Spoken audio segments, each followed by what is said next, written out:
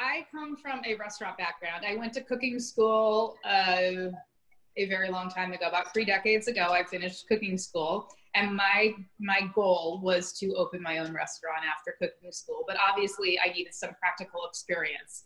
So after I graduated from cooking school, I went to cooking school in New York State, and then I moved out west, and I worked for a number of chefs in restaurants up in the Napa Valley. So it's a huge wine country and food area. So being a young, impressionable celebrity, chef, gawker, there were lots of those in that area. So I got to play around with great food, drink good wine, learn a lot about fun restaurants. And about 5 years after living in Napa Valley, my first husband and I decided to move closer to family. So we moved to Burlington, Vermont, which is on the other side of the country. And I don't know if any of you have been to the Northeast section of the United States before, but it's really freaking cold most months. It's really cold. But I was like, okay, this feels good. It's a small town, smallish town. It's not San Diego. And I was lucky enough to find a restaurant that had gone out of business and take over that restaurant, change the name. And I had my restaurant for 12 years there, which I love doing. But back to it's cold in Vermont. And I had grown up partially in San Diego. So I made my way back here and landed here about 11 years ago. And at that point, I'm getting older. I was born in 1967, so I'm getting older. And I noticed that things don't work as well as you're getting older. And there's nothing you can really do. You're going to age. That's just inevitable, right? But I'm thinking, what can I do with my skill set to maybe mitigate those medications or stay out of the doctor's office? What can I do with the food side of things? So I kind of switched my mentality from restaurant stuff, which was still working with nice ingredients and beautiful vegetables and meats and stuff like that, to I found this passion in learning and teaching about healthy cooking, but in such a way that most people could relate to it. Because I think what happens a lot of times is people beat themselves up about their diets, right? Especially right after the holidays or right after a long weekend. They think they've overdone it on the sugar and on maybe the alcohol and stuff. And they want to start this really stringent diet where they can't have sugar and caffeine and flour and beans and, very restrictive. And the problem with those kinds of diets is they're not sustainable. And so I've tried everything from like a vegan diet, which is no animal products, to plants, to diets that had a lot of restrictions. And I keep circling back to the best two things you can do for your overall health with eating is you can eat as many vegetables as you can get in your day. And you're going to see this happen in this class today. And prepare most of your own meals, which in the COVID situation, we're kind of all doing that anyway, or most people I'm talking to are preparing most of their own meals as opposed to even takeout, I think is down from where it used to be. And it doesn't matter if you follow if you're following a vegan diet or a vegetarian, or keto is very popular right now, which is a lower carbohydrate diet. There's still room for a lot of vegetables. And I'm holding up this broccoli center stage here. Ooh, broccoli center stage. Unless there's a medical reason why you can't have something, I find that this sort of broad brushstroke on rules, meaning eat more vegetables and prepare most of your meals, it's almost universal for most people. And so I discovered that instead of teaching recipes where I stand in front of you and say, don't eat this, and this is bad, and this is terrible, that's not really effective because it feels a little shameful when people say that to me. Also, the way my personality is I'm like a type A minus in personality. So I'm not really great at following something for a long period of time. So if you go on any of those really, really strict diet plans, so to speak, by about day 4, I'm kind of over it. So I teach from the standpoint of eat more of this, and more of this are vegetables and meals that you prepare yourselves. And I think if you take your plate right here, here's your plate, and you get as many vegetables on it as you can, and then you have some protein and some sort of healthy fat, which are things like avocados and nuts and maybe the yolks of eggs, and maybe a little bit of carbohydrate with fiber or white rice or something. If you build most of your plates like that, the rest is probably all going to fall into place for you. And where people get in trouble is they skip meals, they get really hungry, And then they do a deep dive into like the potato chips and ice cream at 9 o'clock at night. I mean, we've all been there, right? So I find from the fiber from the vegetables, really nutritious. And I just try to think about my plates every day, or my smoothie, which I'm going to demonstrate for you today. And so if I'm making breakfast and scrambling a couple of eggs, I might take some leftover roasted vegetables or quickly chop up some onions and peppers and saute them in, and just take that extra 2 seconds to get vegetables in there. So I have fiber, which keeps me full. I have protein and fat from those eggs, maybe even a little avocado. We've actually, for those of you who are oatmeal eaters, and I'll take a second and pause. Does anybody here eat oatmeal as on a regular basis? You can put it in the chat like yes, you can raise your hand. Da-da-da. Okay, and your name, Cindy. I'm gonna talk to Cindy right there, oatmeal eater, because I can see her front and center. Yeah, and Rosie's an oatmeal eater too, and I think Mary is also. And then iPhone 10. I can't see the name, but iPhone 10. I see you down there, and you are an oatmeal eater. Okay, so for the oatmeal eaters, you're like, okay, Chef Leslie Myers, you are freaking crazy. There's no way I'm gonna put broccoli in my oatmeal. I know that's probably what you're thinking, right? Here's my solution. Now you can get this stuff called riced cauliflower at Costco. This one I think came from Whole Foods, but Costco has plenty of it. Mom's has plenty of it. It's chopped up cauliflower, but it's been frozen. And when vegetables are frozen and then they're defrosted, they're actually soft. That freezing process they're not hard like this piece of raw broccoli. What you can do, Cindy, I'm gonna pick on you, is you can take your oatmeal and using equal parts oats to riced cauliflower and then cook it with maybe a little cinnamon and vanilla for taste. You can incorporate that in whatever liquid you use to cook it in, and this stuff incorporates really well, and you'll never know you're eating cauliflower in your oatmeal. So that's my solution to the oatmeal eaters, because you got it? Good. I saw the thumbs up on that. That's good. So that is one thing to do. And I realize that most times, like, you're not going to hit it out of the park every single plate, and I get it. I would say that applies to most plates on most days, or most meals on most days, because you can't say, okay, Leslie said to eat vegetables, so for 7 days straight, 3 meals a day, I'm gonna hit that. If you miss a meal here and there, it happens, you know? But if you can get that to 80%, you're doing a really good job by eating healthy. And the idea here is you follow that, and maybe there's a way to convey that to your clients. And I know it can be difficult with some of the, especially I call my parents the vintage people. I don't refer to them as elderly, because I think vintage is a little nicer, but they've been eating the same things. They get to about age 50 or 60 and they start eating the same things every day, and the same lunch every day, and the same breakfast every day, because it's easy. And so if you have a client that maybe for 30 years has had cream of tomato soup and saltine crackers for every lunch, sometimes it's a little difficult to get the idea of changing it up in. But what you could do for someone like that is you could actually sneak in a little bit of spinach that'll wilt down, you know, if you think they're not going to get freaked out by the green stuff. I'm also going to teach smoothies, which are, you know, I told my mom last time she was here, and I said, hey mom, this is a strawberry and vanilla smoothie. Do you want some? And she's like, oh, this is great. Oh, your father and I should make smoothies, you know? And then I told her what was in it afterwards. And I'm going to save that punchline for when we get to the smoothie and go into it. But there were actually 3 vegetables in it. But she thought it was a strawberry and vanilla smoothie. So there are creative ways you can do it. And Jennifer and the home care assistance team all see the value of teaching the caregivers some of these tricks, because we hope that if you can't apply them to your clients, you can at least apply them to yourselves, and maybe you're going to be healthier, and maybe that'll keep, you know, that'll keep things on a even keel for you. You'll feel better, your job will be better, you know. So we see a lot of value. And if you think about it, the one out of the 2 universal things that like almost everybody has to do in life is you have to feed yourself.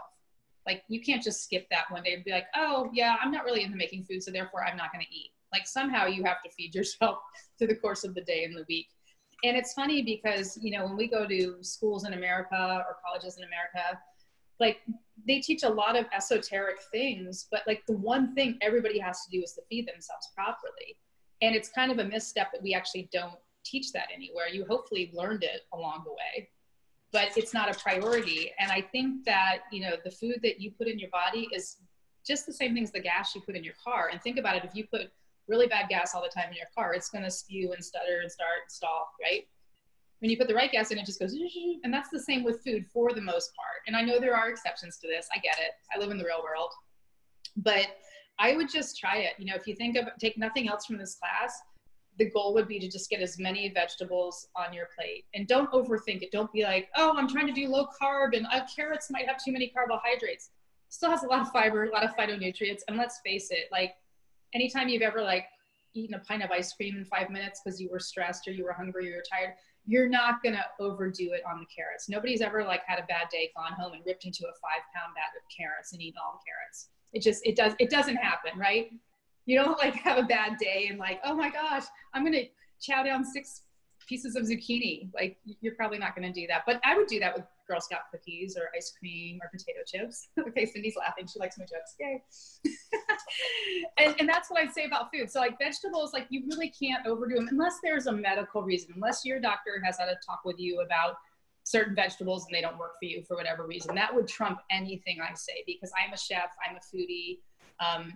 I talk about the nutritional value of food, but I am not a medical doctor. So listen to your medical doctor first. So with all that said, we're going to start out by roasting broccoli. And I teach this in almost every home care class. And you know, here's why, because I'm married to this guy named Jeff and he's not here right now. So I can just rail on him. And Jeff thinks like bacon and ketchup are 2 of the 4 food groups. And so what I try to do is make healthy things. And then he's my tester. If I can feed this to Jeff and he's like, wow, I like that roasted broccoli. Can you make me more? I know that I can feed this to most people. You know, he's like your standard American eater. So he's probably like off at Jersey Mike's getting a sandwich right now, even though we have a refrigerator full of food. Like he's like, he actually had to go to his office today. So he's probably taking a side trip, I guarantee you, or In-N-Out Burger. But that's okay. Do it once in a while, you know, but just try to get in the habit of making things like this at home. So with that said, all you need is your oven up to 425 degrees. When you cook most things in your oven, that oven temperature is typically 350. Like that's, if I said put an oven on, my default would be 350. But for roasting vegetables, you want it higher. Why is that? Well, the tasty part of roasted vegetables is when those natural sugars caramelize in the vegetables. So even broccoli has a little bit of sugar. So the way we're going to make that happen is I pop my oven up to 425, and then I keep gloves right below my utensil drawer, and I always will put on gloves when I'm tossing things together or like putting chicken in marinade or something like that. So I am going to add some olive oil. The more oil you put on, the crispier it is, but don't fear the fat. You know, I was a young adult in the late 80s and 90s, and that's when fat was the demonized macronutrient. I don't know if any of you remember that. You can type it in the chat. Oh yes, I remember that. But it was fat-free yogurt and fat-free cookies and SnackWells, and as long as it didn't have fat, it was good for you. And thankfully, that proved out to be false. And the science has come around, and now we're including fat in our diet again. And I also was probably the most unhealthiest back in my 20s when I was eating, like, I can eat a whole French baguette because it didn't have any fat. But actually, that's really not the best thing for you, is a whole loaf of white bread in a sitting, or plates of pasta. So fat is on this. It's okay. It will keep you full. It's good for your skin. It's good for your hair. You know, if I'm going to appeal to your vanity too, right? Any of you? You know, vegetables and healthy fats will trump any skin cream out there. So the days that I've eaten like crap, and those days happen, you know, go in, have half a pizza, some beer, some ice cream, wake up the next day. You can see it in the skin. I mean, skin's your biggest organ, right? It's wrinkly, all this. I have a couple of days where I'm eating vegetables and I'm hydrated and all that. And I'm like, oh, wow, my skin cream must be working. No, that's the food working right there. So you can usually tell on someone's face what's going on internally. So there, I'm appealing to anybody's vanity out there. So if you don't like vegetables, think, oh, but I might not have wrinkles if I eat those. Okay, cool. All right, so olive oil. I'm just gonna massage this around. And all I did is I took a baking sheet and I just put some foil on it. And that way, I'm lazy.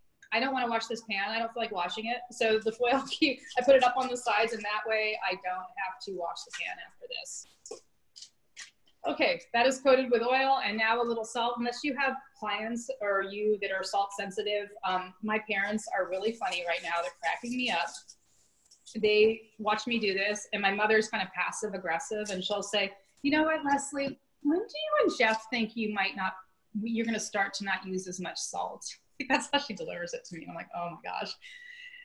And I'm like, Mom, there is less salt on this than there is from your lunch today. She goes, what did I have for lunch today? I'm like, don't you remember? You went to Costco and I had a hot dog. And she's like, well, it's not the same thing. And what I'm telling you is when you add salt to your food, like the way I just did, if I were going to equal the amount of sodium in a Costco hot dog, this would be too salty in taste for almost everybody. So I think a little salt right on top of this low sodium product is great. And then what I'm going to do is pop this in the oven for about 25 minutes. So this is my home oven. Take a little ride in there. Are there any questions regarding the preparation of that? So a couple things I would tell you is that you want to make sure that your vegetables are dry, because if they're wet, they'll steam as opposed to get caramelized on top. So sometimes I'll demonstrate with like a bag of baby carrots, and there's a lot of water in those for whatever reason. I don't know. They must keep them in like a tank and they like open up the valve and like fill the bags. Just dry those off before they go on the flail. So in true cooking class form, this is going to be like the Food Network, like, oh my gosh, they're done. It's 25 minutes have passed. Okay, I made these earlier. So this is what I end up with. I'm going to eat this for you. Hopefully you can hear the crunch. But I end up with this really nice broccoli, crunchy, flavorful.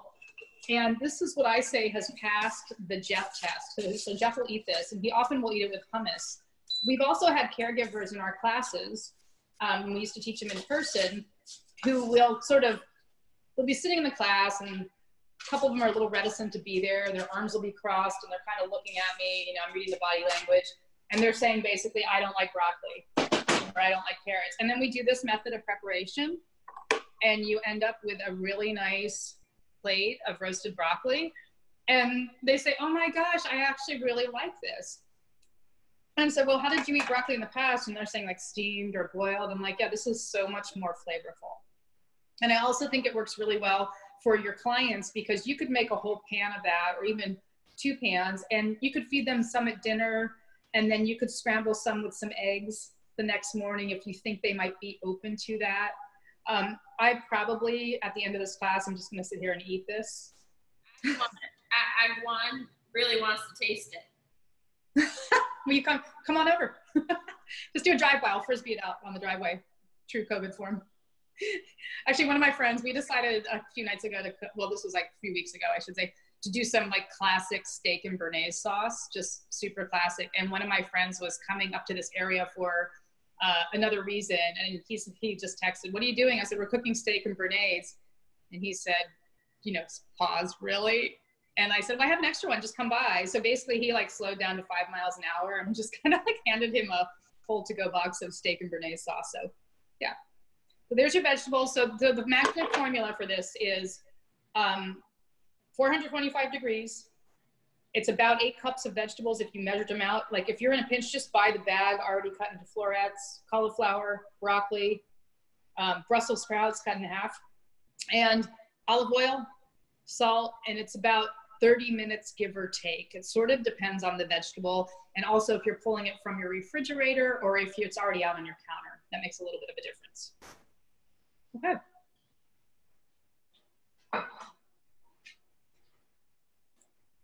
More vegetables. This has nothing to do with this class, but last class I was teaching, we did vegetables on a skewer. And I'm a visual person, and I know if Jennifer Muscat is on this call too, she's a visual person. And so I just took skewers and I just did pieces of zucchini and bell peppers and tomatoes and red onions, grill, and then we drizzled some pesto over the top. Super easy and pretty. And I just wanted to show you that. So now what we're going to do is I'm going to teach you how to cook a perfect chicken breast. And what I recommend doing for your clients, or even you or your family, is if you feel that they're open-minded to having food cooked for multiple meals, this is a time saver. So what you can do is cook 2 or 3 chicken breasts, and you could serve them one for that meal tonight or half of one. Then you can take half of the other one and mix it in with a little like full fat Greek yogurt, or maybe there's a mayonnaise they like, and some chopped celery, and you have a chicken salad the next day. Easy to do. So I always try to think of like ways to get myself ahead, so I'm not recreating the wheel on every meal. Well, that rhymed, didn't it? That was a what is it called? Not a hymn, a poem. A poem, a rhyme. Okay, so I have my burner going. It's a little loud, I apologize. I'll try to speak over it. A little olive oil in the pan, or coconut oil, or cooking, whatever you use for cooking oil. This actually is a non-stick pan, but as I told you just a little bit earlier, I'm not fearful of getting fat in my diet. That's a good fat to do, and the chicken doesn't really absorb most of it, and it just helps with the browning. So why am I have my oven now at 350 degrees, hypothetically, it's the same oven. And what I'm going to do is brown this chicken for a couple of minutes. Why? Because it tastes better. Brown food tastes better than beige food. It really does. So if I didn't want that browning and that flavor from browning the meat, I could just put a chicken breast right in the oven. But what this does is it gives it some color and some flavor, and it speeds up the cooking process. But I'm not going to cook it start to finish in this pan. I'm going to move this whole pan over to the oven because that indirect heat will keep the chicken from getting dry. So here we go. Sizzle, sizzle, browning. And what I might do while putting in the pan is I'm just going to season one side with salt and pepper.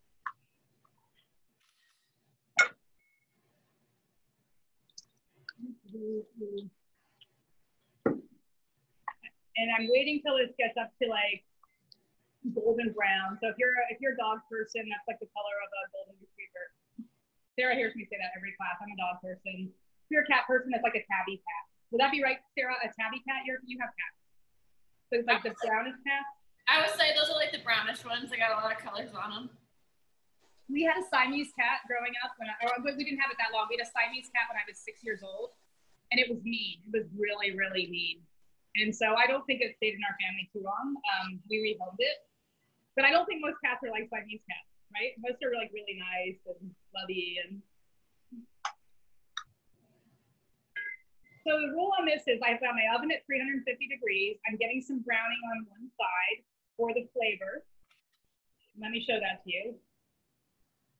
See, tabby cat, right? Is that tabby cat? Browning. And then I'm going to put it back and turn this burner off and put this whole pan into the oven for about 20 minutes. And what that does, the indirect heat from the oven cooks it in a way where it doesn't get dried, because if I were just to cook this over direct heat all the way, start to finish, that outside gets kind of tough and stringy and almost burned, and sometimes it's raw in the middle. So I'm using that indirect heat of the oven. And that's how you make the perfect chicken breast. I'll be bringing that out soon. I actually did one ahead of time. It's already done. I'll cut that for you.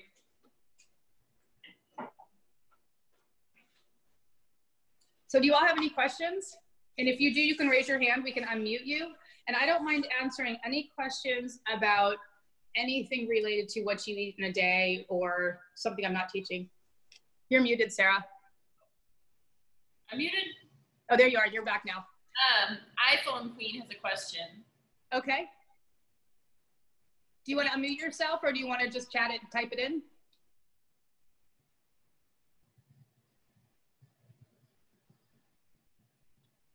Or Gail, can you unmute her?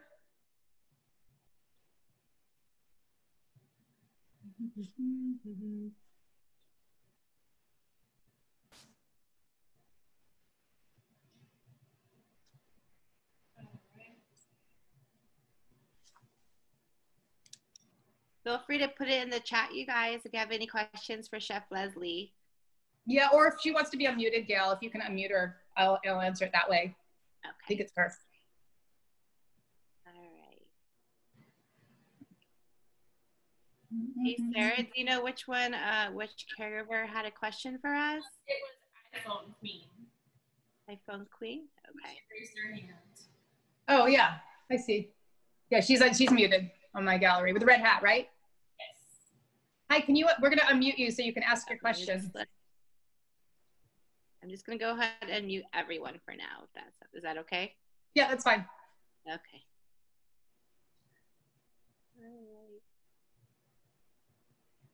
I'm looking over here because I can see the gallery over here, so that's why I'm looking away from the screen. But you're still muted. Queen, make sure to unmute yourself. There you go. Oh, there you go. Hi, iPhone Queen. What is your question with a red hat? I see you over here. What is your question? Oh, she might not have her audio on. Queen, make sure to put your audio on. We'll have her type it. We'll send her a note to have her type it in. Okay. But that's okay. We'll circle back to that. Okay, sounds good. Any other questions? What do you all like to eat? Vegetables. How many? So typical meals for people you care for. Any challenges? Are there any challenges you find when you're out in the field in terms of feeding people? Nina's iPhone, she is raising her hands. If you want to type in the chat or unmute yourself.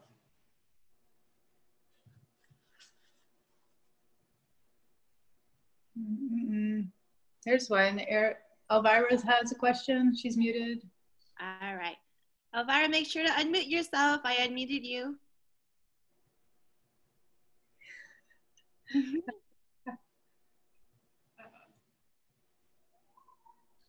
Elvira, I wish I could read lips because I'd be really good at this. I know, right? Me too. Elvira, can you unmute yourself on your screen by any chance? Can you press? There you go. Okay. Hi. I say I like to cook, and Good. I bake, and I can cook very well. And for me, if I don't know anything, I just go to Google, and I find my solution. Today I made onion soup, French onion soup, and chicken enchiladas. I'm coming to your house. I'm going to trade you some roasted broccoli for enchiladas. You know, I like that broccoli, but sometimes I don't like it because it takes too long to roast. And for me, I just cook it or steam it. Yeah, steaming it, you can put little sauces on or sprinkle something on. You put a little pepper, a little butter in. Mm-hmm. Yeah. No, that's good. And the point about Google is really good because, you know, again, we haven't always had Google, right? It's relatively new to our lives. And in fact, you can find any recipe, videos, YouTube videos on how to do something. I mean, it really is changing a lot because when I went to cooking school, which was, I said, almost 30 years ago, you know, we had to learn in person from people. We didn't have that kind of access. And now you can do online cooking schools. I love it. Hopefully we'll do more of this for the caregivers because I think it's really, hopefully it's helpful for you all. You can nod if it is. If you think it's boring, just fall asleep. No, don't do that. And you know, all the time we learn something, you know, different ways to do that. And it's good. I like it.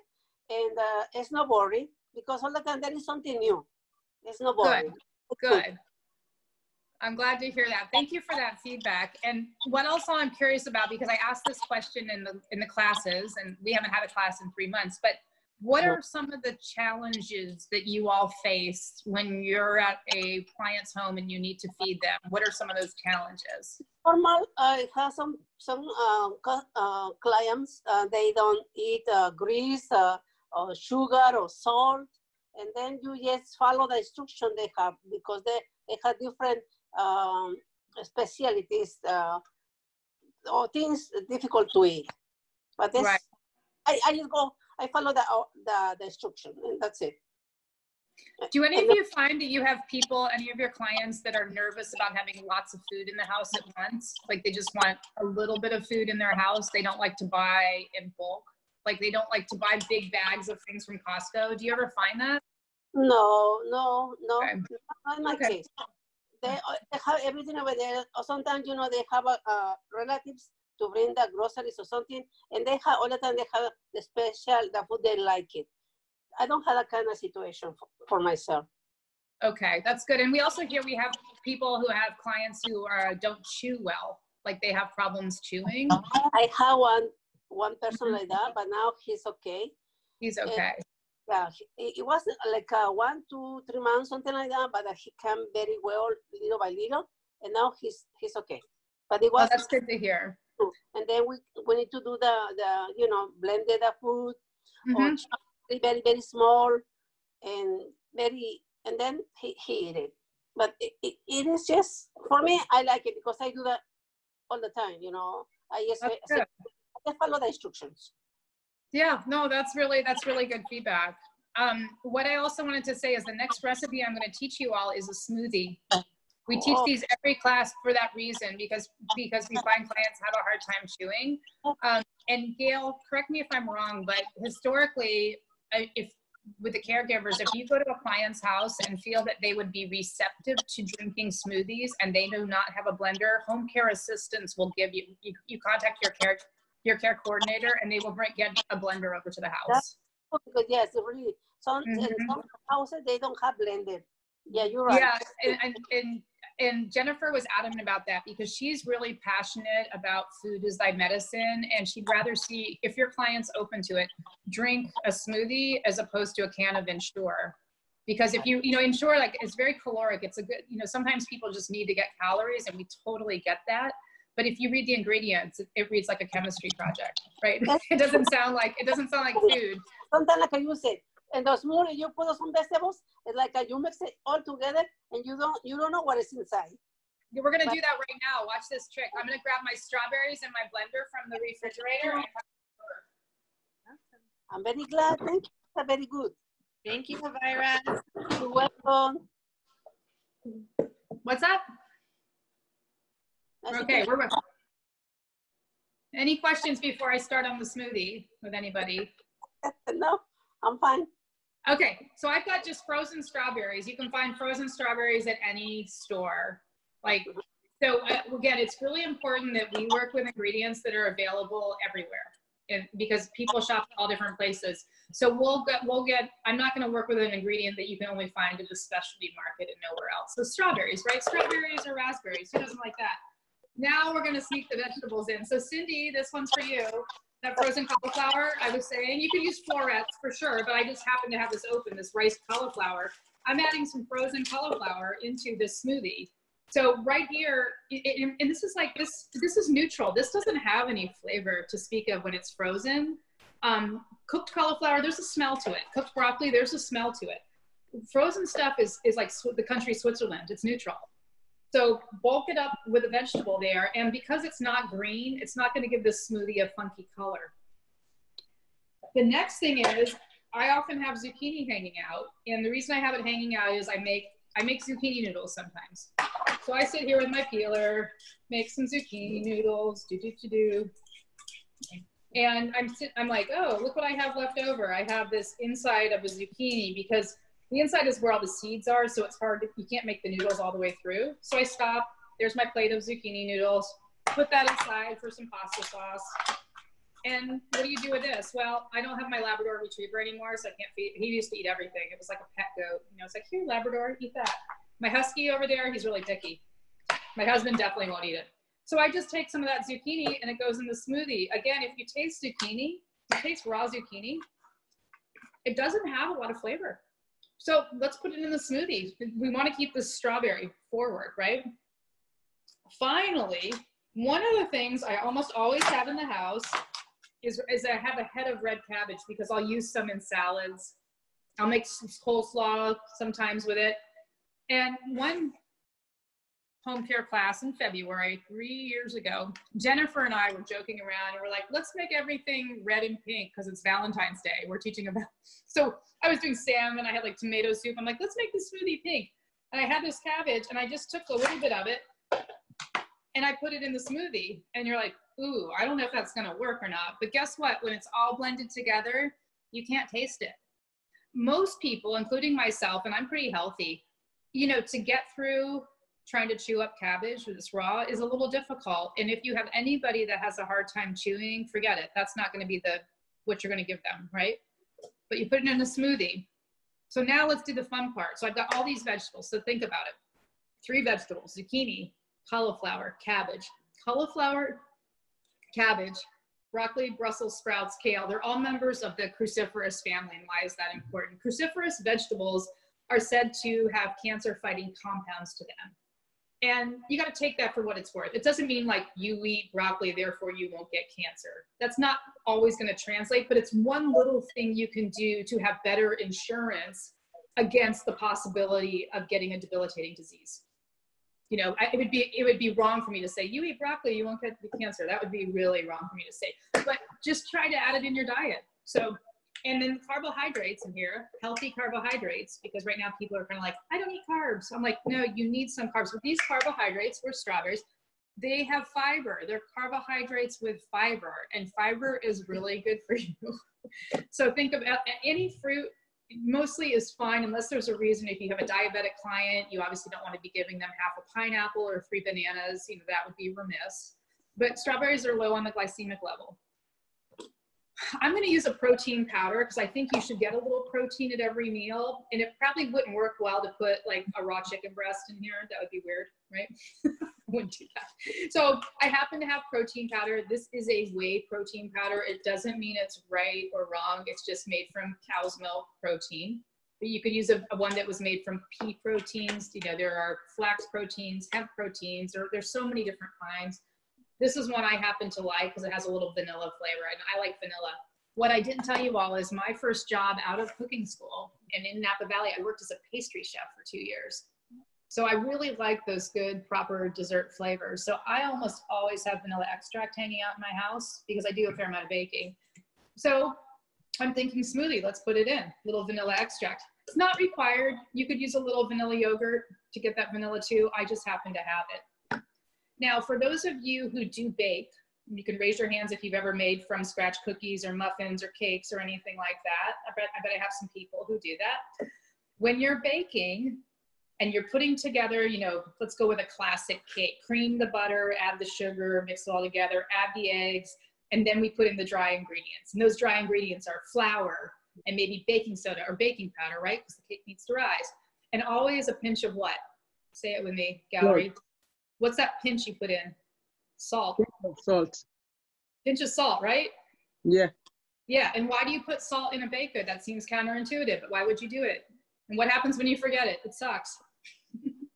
You put it in because salt enhances flavor. And if you're making something like a cake made with butter and there's some chocolate in it, that salt is gonna bring out the flavors of the chocolate and the vanilla and the butter. If you leave it out for some reason, if you leave that salt out, you're gonna taste that and be like, wow, there's something flat about that baked item. I don't know what's wrong with it. It's okay. It's okay for me to eat it, but there's something wrong.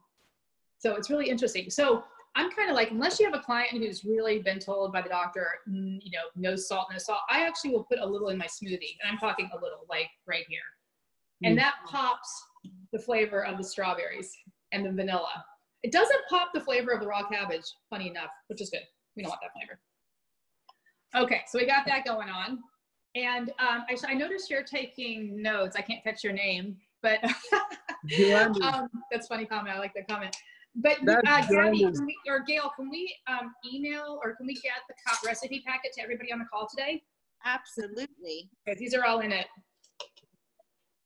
Peanut butter. So I'm thinking peanut butter and jelly. This is like, I know my parents eat a lot of this. Peanut butter and jelly was a very popular packed lunch sandwich. So I also told you all earlier, a little bit of fat in every meal, right? Peanut butter is a healthy fat. It is.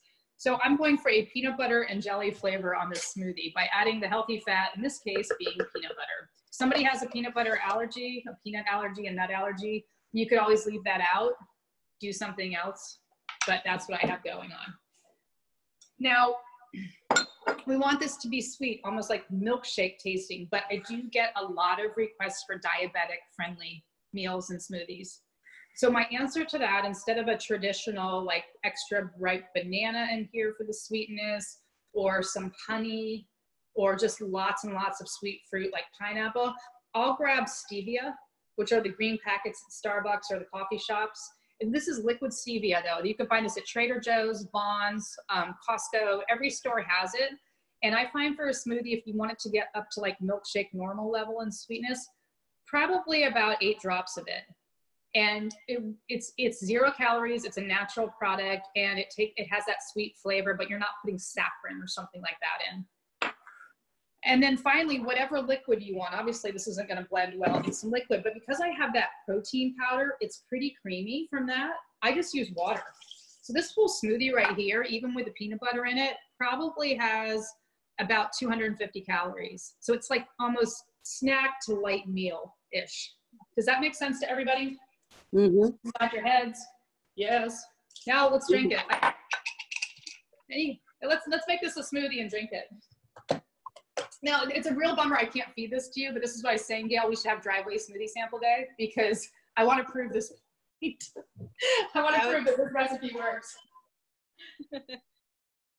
Well, let's blend it together. I'm going to pour it into a glass, and you can ooh on how beautiful it is. It helps if you turn the blender on and plug it in, typically.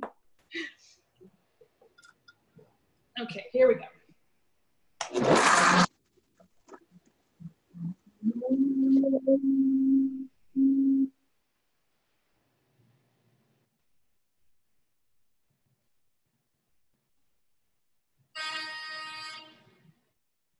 Okay, so this to me looks like a strawberry milkshake. Let's check it out in glass so you all can see it.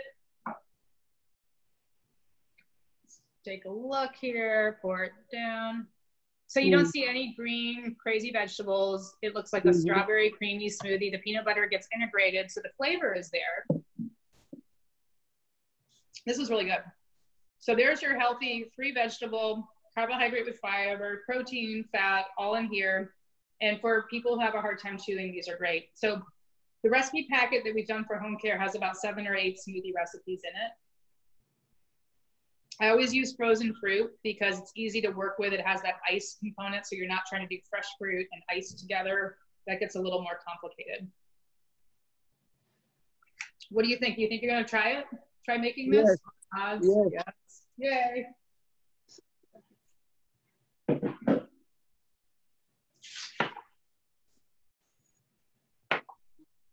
So the last thing I was going to talk about, because I have a few more minutes, is I'm going to show you the chicken coming out of the oven, but I also just wanted to speak to eggs for a second. And how many of you cook eggs for your clients?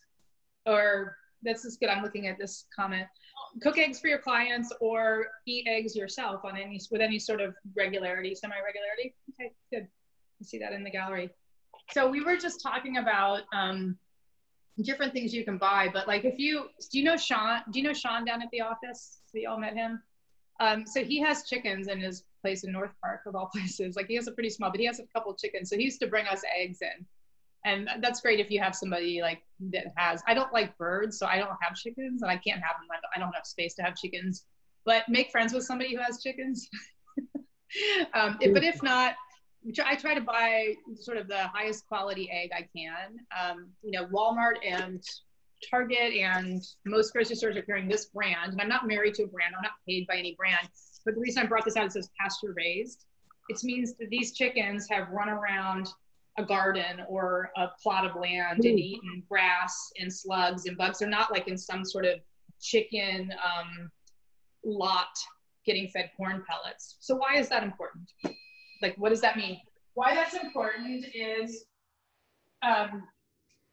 because they're eating their indigenous diet, the nutrients of those eggs are higher. So you'll know, the first thing you'll notice is the shells are harder. And that's a giveaway. You can tell how healthy chickens are and the eggs by how hard the shells are. So if you have a shell that's like tissue paper, which some of them are, the chickens probably didn't have a very good quality life or quality of diet. When the yolks are usually more yellow, and the beta carotene and the choline and the omega-3 fatty acids are all about from 30 to 50% higher, and the cholesterol is lower in these eggs. So, and I know some people are kind of like, well, they're a couple bucks more expensive, and that's all true, but you know what? It's a health dollar for me, not a food dollar. And so I try to, when I can, and that makes sense to me, because still, if you take a dozen eggs and you figure 2 eggs per serving, that's 6 servings of high quality protein with some fat. That still works out to like $1.50 a serving. Like, that's not bad, you know? I mean, and so that would be my recommendation. And again, I don't work for this brand, but I like to highlight it. And what we did for fun is, with 4th of July being right around the corner, we made deviled eggs. with these. So this is what we did. And all I did was hard-boiled the eggs, peeled them, and then took the yolks, took a little Greek yogurt worked well instead of mayonnaise. Greek yogurt is pretty high in protein if you have somebody who have dairy. And then we put in a little bit of mustard. That was it, salt and pepper. And there you go, a little smoked paprika and chive on top. So we have some deviled eggs. And this is something, I went on my own Instagram account and posted a picture of a different batch of deviled eggs yesterday. And I got more comments on that. I think people just really like deviled eggs. And here's what my husband pointed out, because he's kind of he's like a know-it-all. I call him Noe McNo sometimes. Most people won't sit down to make 4 eggs and scramble them, right? That's a lot for a breakfast of eggs. You probably aren't eating 4 eggs in a sitting. But people, if they see a bunch of deviled eggs out, will eat 8 pieces of them, like without even thinking about it. It's kind of funny. But it's still a high quality snack. So even if you are someone who is looking for a good snack, I often will boil extra and then I put them in my fridge, but label them because people get confused about which ones are cooked and which ones aren't. I put an H on them for hard boiled. And this is a 70-calorie snack, and the shelf life on these is a couple weeks once they're cooked. So that is a really good, healthy snack. Now let me grab the chicken breast out of the oven.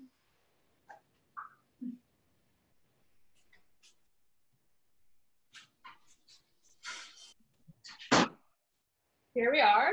Okay, looks fine. And what I'm going to do is slice it and show you how moist it is.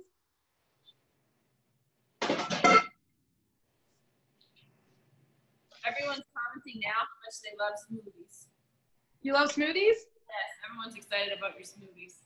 Great. We have so many of them. We actually did one that was really fun. We did, if you like coffee, we did one with frozen cauliflower and coffee. And powder, and it actually tasted like a coffee milkshake. Like, it was pretty good. We're like, oh, that's interesting. I mean, you could use cold leftover coffee. There's just like, the blender will just, blend it all up. It's easy. So this is what we have going on here with the chicken. Perfectly cooked, 20 minutes in the oven, 350. I'm using my spoon so I don't burn my hand because it's pretty hot. Take some of this off. Let me show it to you. And there's your perfectly cooked chicken breast right here. Yeah, come on over. So we have deviled eggs on the menu. We have chicken. We have broccoli. I have some zucchini noodles. You're enticing us. Yeah, I mean, and everything here is really budget friendly too. Like, it's good, healthy, whole food. And I always tell people, like, you're much better working with food that has one ingredient. So eggs have one ingredient. Eggs, chicken is chicken. It's not a whole bunch of things. Like, you pull out like a bottle of dressing and you start reading through it, and you're like, sodium what, and monosodium glutamate, and you're like, this isn't even food. I have none of this stuff in my pantry or in my refrigerator. So as much as you can, I mean, of course, you got to just don't try to be perfect with it, because nobody is. Be mindful. I always say be mindful, but don't be militant about trying to get every meal to be perfect. But just put that in your head when you're sitting around thinking about food, which is what I do all the time, is how can I just get a little extra something in there, mainly vegetables, that's healthy. So that is our fun class for today. We have a little time for questions. If you want to ask questions, thank you for the applause. Yeah, talking about eggs, what of Eggland best? Is it egg? So which brand is best? Not even a brand, but Eggland. No, Pastor, no, not that one. The Pastor one Mary, sometimes they say organic. Sometimes they say, what else have I seen? Vegetarian fed, which is kind of a BS thing because chickens aren't vegetarian, so that's not really a selling point to me. So cage free is another one. It means the chickens have more room to roam around. Because in this country, which is kind of, it's a real problem, we don't have the same regulations that other countries have about how food is produced and raised. There's a lot of, you can do a lot of not so good things with food for the sake of economy. And unfortunately, our food has more pesticides in it, herbicides. Whether it's organic or not, it doesn't really matter. I mean, I'd rather see you just eat, whole foods. But eggs, I would just try to find the pasture raised, and they're like, again, Walmart, Target, Trader Joe's, they all have it. And those they're going to be better for you. Okay. Does that help? Okay. Any other questions? Thank you. We have chicken. Yeah. Well, that concludes our lesson today. I think Gail's going to send you the recipe packet where all these are in. Absolutely. That would be nice. Yeah, Excuse and then hopefully at some point we can figure out a way to have you taste some of these things because I would love for you to sort of, I think that's the best way really to get the message across is when you taste it and say, oh my gosh, that actually works, you know? Send it through drone. What's that? Oh, drone? Yeah, let me get my drone. That'll be the next thing. Okay, well, thank you everybody Hello. for coming today. It was so much fun. Thank you, Leslie. Thank You're you. welcome. Thank you. Okay, I'll wave goodbye. If you have any questions, feel free to reach out to me through Gail. Okay, bye. Bye, everyone. Thank you for coming. Thank you, Bye. Leslie. Thank you. Thank you.